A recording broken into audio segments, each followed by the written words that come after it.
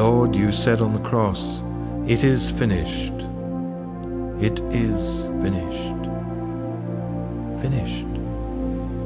Is it? I don't think so. Not until the funny little woman on the Friday bus means more to me than I do to myself. Not until I read aright the message of your pain-filled eyes that I must take the ones you loved and left behind to live with me as my responsibility.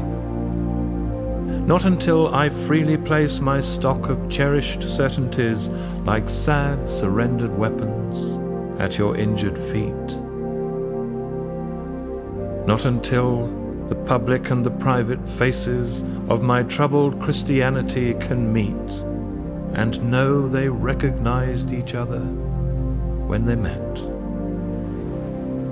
Not until I know the names of more than half the people in my street. Finished? No, I don't think so. Not yet.